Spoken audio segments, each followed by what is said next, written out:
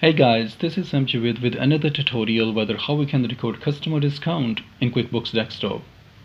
Well, offering discount can be an effective marketing tool for a business as it differentiates it from its competitors and also attracts new customers. And above that, it also encourages existing customers to make more business. Anyhow, before recording customer discount, we need to set up few things like discount account, terms, and subtotal so that we can apply it correctly. And in this tutorial, I will apply discounts to invoices, payments, and receipts, keeping the scenarios in mind where we use terms to induce our customers to make outstanding payments early and where we don't. So go to items and services list to see whether we already have a discount account or not. And search discount here in this field. And here you can see that after searching, nothing showed up. It means no discount account has been set up so far. So to set up one, click on New under Item. Here under the Type field, select Discount. You can name it whatever you want and write the description if there is a need. And also you can make it a sub-account too. And here in this field, you have both the options. Either you can add your discount in terms of dollar amount or in terms of percentage. Remember, if you put it as a percentage, you have to add the percentage sign too. Anyhow, here you need to assign an account to it so that QuickBooks can track it properly. If you already have one, just select it, and if you don't, click on Add New and create one. Well, you can create and assign either an income or expense account to it. If you create an income account, it will track it as a negative value and will show its impact under gross profit. And if you create an expense account, it will track it as a positive value and will show its impact under net profit. So it's really a matter of choice how you want to track it. And in this tutorial, I'm creating it as an income account to assign and track it.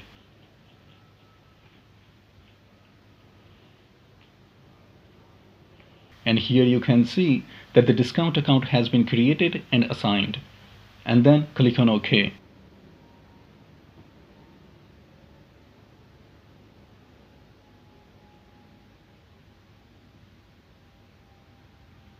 Now let's set up terms, and to set up terms, go to List and select Terms List under Customer and Vendor Profile List. And by default, QuickBooks has already set up some terms for us, but to make it clear, I'm creating a new one. So click on Terms and select New.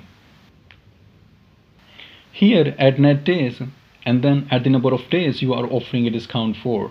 And if the customer pays within these certain days, you will give him a certain percentage as discount and then give it a name and click on OK. And here you can see that a new term has been set up. Now let's set up subtotal. So go to Items and Services list and search subtotal. And here you can see that it showed up, which means we already have created it in our previous tutorial. And I will give its link in the description, where you will be able to see how it's set up and applied. Well, we have just set up discount account, terms, and subtotals.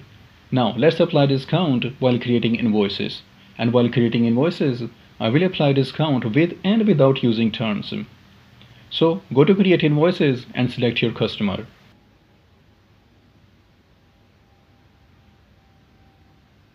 Well, to keep it simple, I have selected Services Invoice Template, but you sure can select the one of your choice, which may or may not give you more options.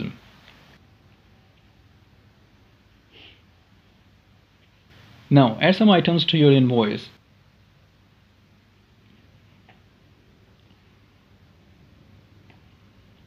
And when you will add discount to your invoice, it will apply to the immediate line above it, ignoring the other items added to the invoice, which is not what we wanted. And what we wanted to apply to all the items added above it. So instead of applying discount like this, first we need to add subtotals. So right click on it and delete the line. And then add the subtotal first.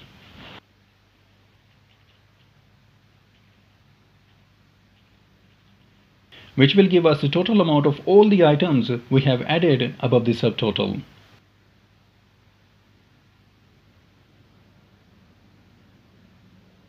And when we apply the discount now, it will calculate the discount amount accurately.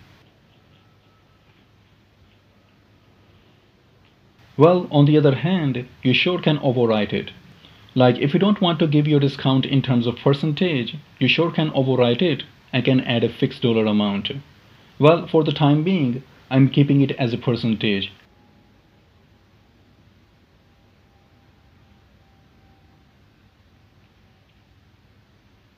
And you may have observed that I didn't add any terms to this invoice, which I will when I will create a new invoice. So just click on Save and Close to record your invoice. And when you go to receive payment and select your customer,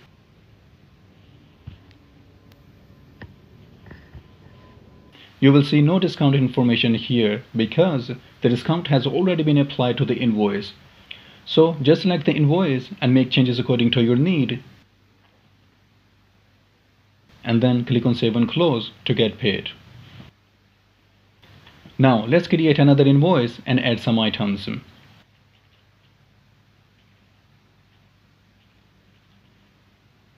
And instead of applying discount to the invoice, let's add some terms this time, which means that if this customer makes payments within 12 days, he will get 4% discount on this invoice. Let's the invoice date is 2nd March. Which means that if this customer pays till 14th March, he will be entitled to receive 4% discount we offer to get payment as early as possible. And then click on Save and Close after making changes if needed. And as soon as you will click on Save and Close, QuickBooks will give you a prompt mentioning that you have changed the terms. Just click on Yes to record the invoice. And when you will select your customer under Receive Payments, QuickBooks will inform you that this customer has a discount against this invoice on the basis of the terms we have applied. And when you click on Discount and Credit, it will not only give you the full information of the invoice, but also calculate the amount of the discount for you.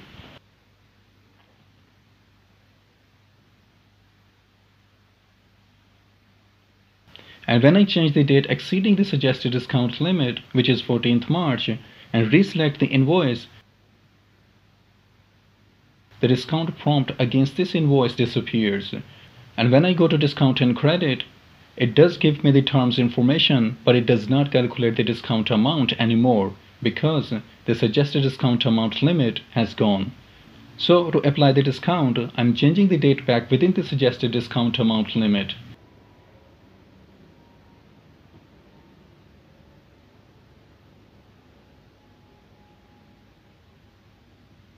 And then go to Discount and Credit.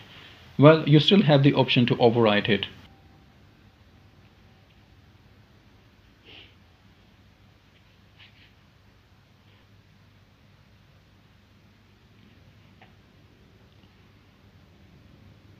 And then select the discount account.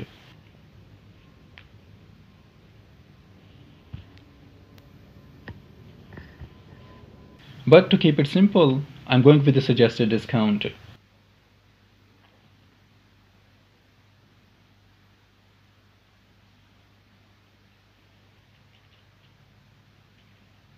Then click on Save and Close and record the payment. Now let's create another invoice which includes both the discount and terms.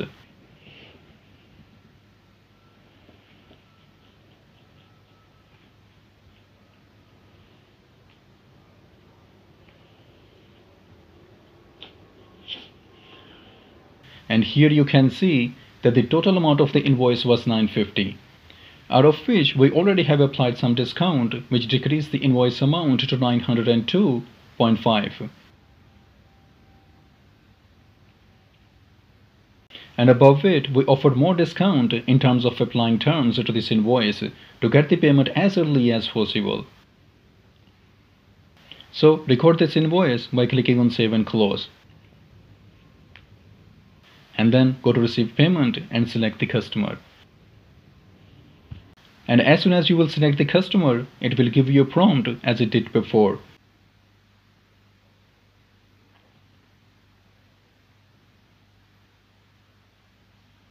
So just go to discount and credit and apply the discount.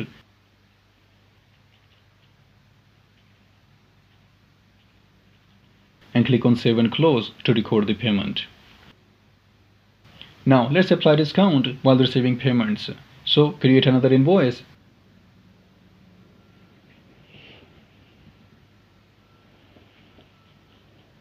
And remove the terms if show up. And then click on Save and Close to record the invoice. Now go to the Receive Payment and select your customer. Here, go to Discount and Credit after selecting the invoice you are receiving your payment against. And then write your discount in terms of fixed dollar amount. And then click on Done after assigning your discount account. And here you can see that the discount has been applied to this payment. And then click on Save and Close to record the payment. Now let's apply customer discount to sales receipts. So go to Create Sales Receipts and select your customer. And add some items and subtotal.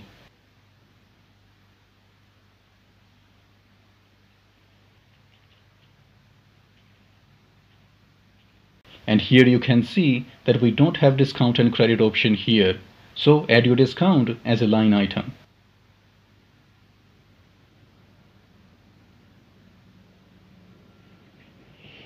Which you sure can override if you want.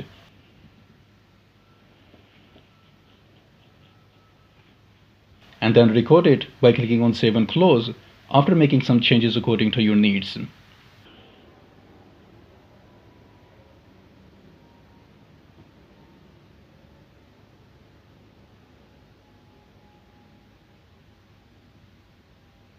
And when you go to Profit and Loss statement,